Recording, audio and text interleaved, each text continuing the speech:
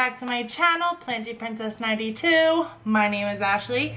Today we are doing an unboxing, a Hoya unboxing. This I would say is, I wouldn't call it a rare Hoya so to speak, but I would definitely say it's a more uncommon or a harder to find Hoya. It does have some splash to it, so I'm really excited. This is just a cutting that is partially had started to root. It was supposed to come, I think yesterday in the mail, and so it came a day late. I had, because it said it was delivered, I had opened a claim. I got this off of eBay, a seller on eBay, and I was in contact with that seller. The seller responded very quickly. Coming into contact with that seller happened to be actually a fellow plant tuber, the Taylor Firestone channel, which is a husband and wife who have their own YouTube channel, which I thought was pretty awesome. So anyways, the plant ended up arriving today, which being delayed in the mail had nothing to do with them. They did have really good customer service though, having this little dilemma, but it arrived today and I can't wait to get it out of this package and see how it is. Being it was only in the mail for an extra day, I really hope that it held up.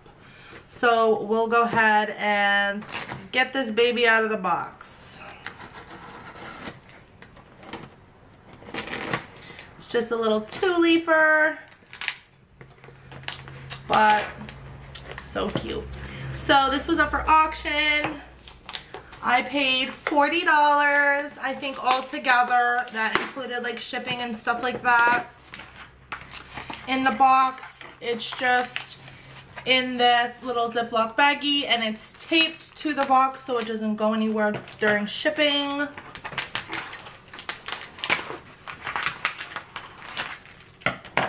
Alright, so now the plant's leaves are touching the sphagnum. That kind of makes me a little bit uncomfortable because, I mean, if these leaves get too wet, you guys know what happens after that.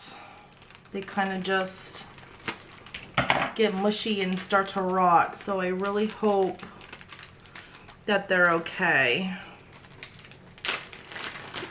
Alright, the sphagnum is not too wet. It still is a very bit damp. They had this in here probably to kind of, it's wet, not wet, it's damp, but probably to keep the humidity up and the sphagnum a little bit more moist. The leaves look okay. I'm so excited.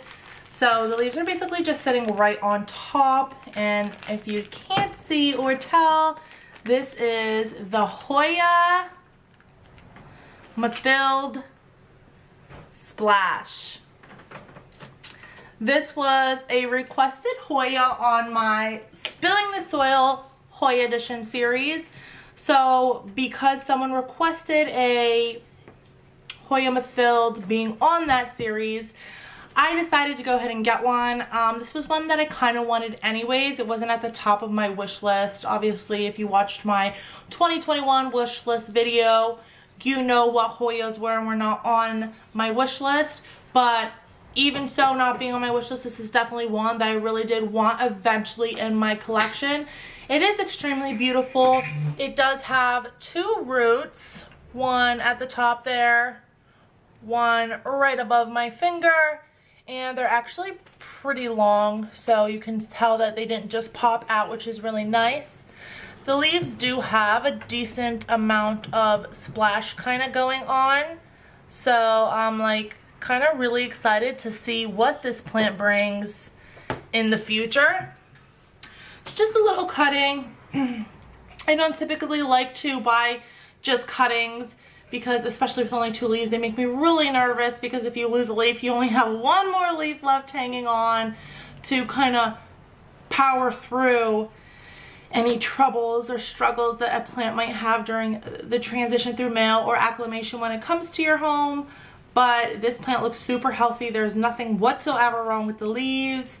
Even being in the mail a little bit extra longer, this leaf is like the tad bit fuzzy. And they even have like very slight, very slight venations kind of that you can see protruding from the leaf, which is also very adorable.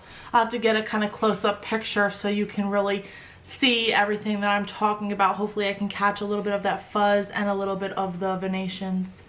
But anyways, this is the Hoya Mathilde Splash. I'm really excited to add this to my collection, and after some time make a video, make an episode on spilling the soil of this Hoya Mathilde Splash. Thank you guys again for joining me in another unboxing. I hope you enjoyed seeing this new Hoya I'm adding to my collection, and maybe even have another plant on your wish list. Don't forget to like, comment, and subscribe if you're interested in the content I provide. And as always, every plant's a princess. Bye!